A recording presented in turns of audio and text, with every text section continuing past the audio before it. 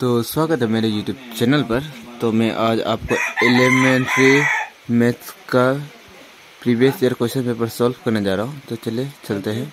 मैं अभी previous year question paper solve करने जा रहा हूँ 2021 का Apssb का।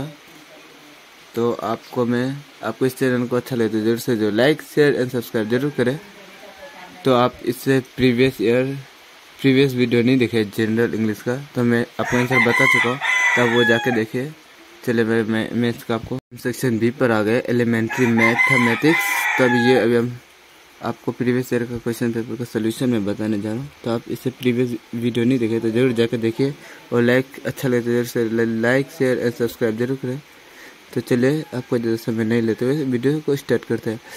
Find the lowest common multiples of 24, 36 and 40। तो आपको इसका लोएस्ट मल्टीपल नंबर बताना है फाइंड करके। तो इसका आंसर होगा 360। ये आपको लोएस्ट कॉमन मल्टीपल नंबर। तो 52 का क्वेश्चन नंबर देखते हैं। 3 numbers are in the ratio 1, ratio 2, ratio 3, ratio n। There HCF is 12। The numbers are. तो इसका 3 नंबर्स का HCF निकालना है, तो वो नंबर कौन सा होगा? तो ये नंबर होगा D, 12, 24 एंड 36। तो चलिए अभी 53 का देखते हैं। The HCF of 2 numbers is 8। Which one of the following can never be LCM। तो ये वो कौन सा नंबर है जो LCM नहीं होगा बोल रहा उसका? तो वो है number 60। Question number D. Which part contains the fraction in ascending? तो इसका आंसर होगा आपका ए। तो आपको इसका सोल्यूशन चाहिए तो मैं बाद में अभी स्टार्टिंग कर दिया हूँ। तो आपको ये सबका मैं सोल्यूशन भी आपको दूंगा थोड़े दिन बाद। तो इसका आंसर है ए 11/12, 16/19 एंड 19/21। तो उसके बाद 55 पर आते हैं।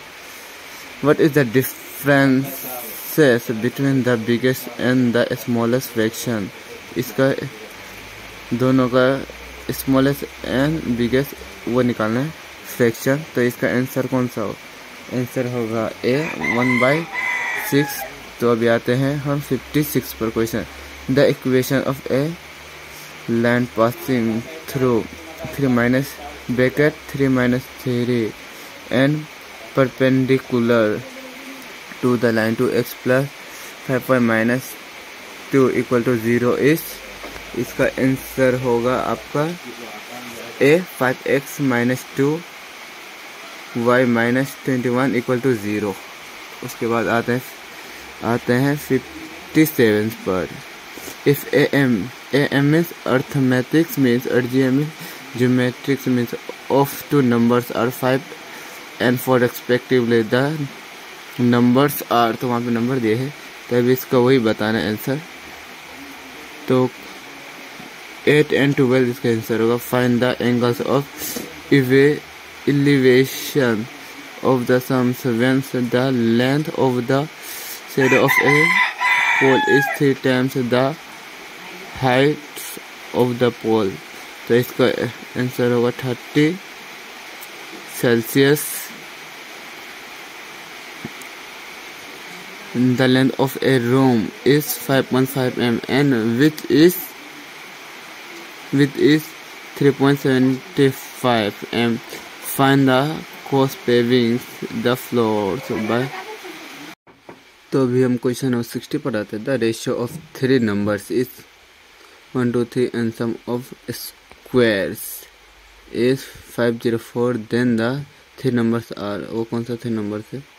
तो यहाँ पे आपको बताना होंगे। तो वो नंबर है 61 and 18। तो अभी क्वेश्चन नंबर 61 पर आते हैं।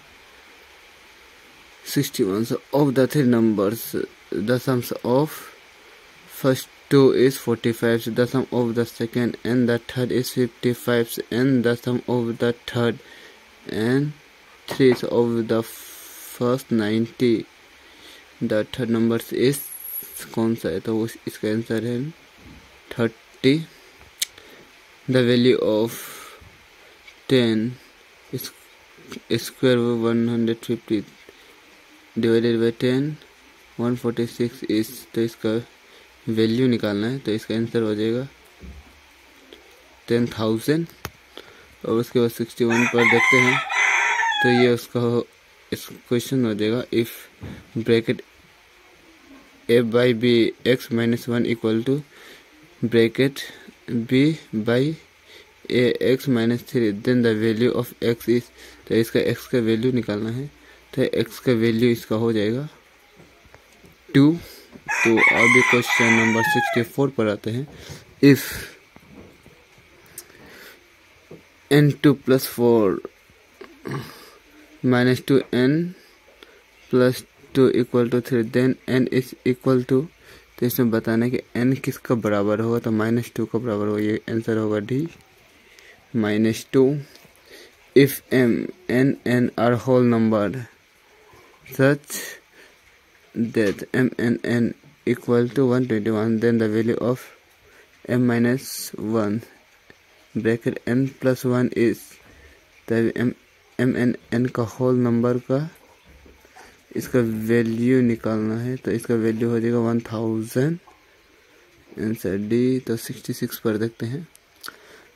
The two numbers are in the ratio 1:2 if 7 is added to both their ratio change to 5 ratio the greatest number is। इस तरह होगा 28। तो 67 पर देखते हैं। A 40% of a number is equal to 2/3 of another number. What is the ratio of first number to the second number? तो इसका answer होगा सी 5:3।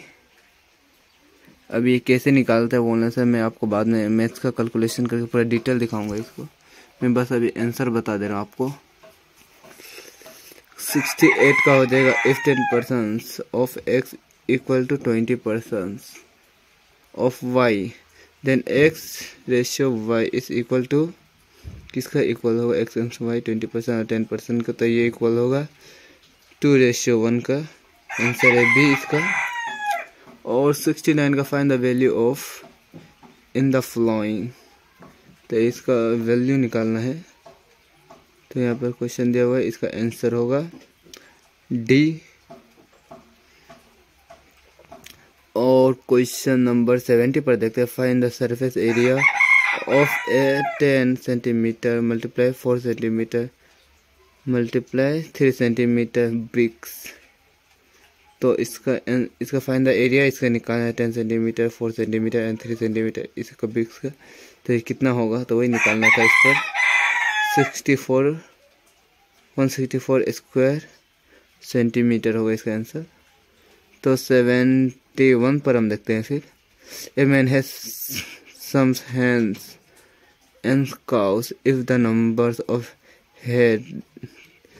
heads be 48 and the numbers of feet equals 140 then the numbers of hands will be। तो इसका answer कितना होगा 126 इसका answer हो जाएगा। और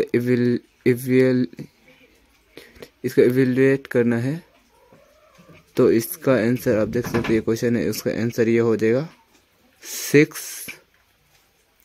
तो 73 का आप देखिए, ये रूट के अंदर है, इसका आंसर हो जाएगा 4/9।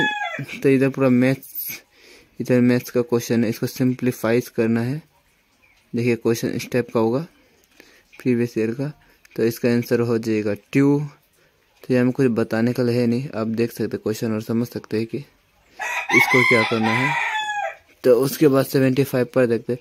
Find the average of all the numbers between 6 and 34 which are divided by 5। तो इसमें फाइंड द एवरेज निकालना है उसका बिटवीन 6 का और 34 का, डिवाइजेबल बाय 5, उसे 5 से करके। तो इसका आंसर होगा 20। तो 76 पर देखते हैं। The differences between the place value of 7 and 3 is the number 527,435 is इसका डिफरेंस बिटवीन निकालना है प्लेस वैल्यू का। इस नंबर से, तो इसका आंसर हो जाएगा 6970। तो इसका 77 पर अभी हम देखते हैं। If n is a negative number then which of the following is the least। तो इसका आंसर हो जाएगा 2n। मैं बस आपको आंसर बता देना क्वेश्चंस का। If 64 if bracket 64 square minus 30 bracket 36 square equal to 20 Z the value of Z. तो इसका वैल्यू निकालना जेड का, तो यहाँ से कोई भी वैल्यू नहीं होगा, तो नॉन ऑफ दिस।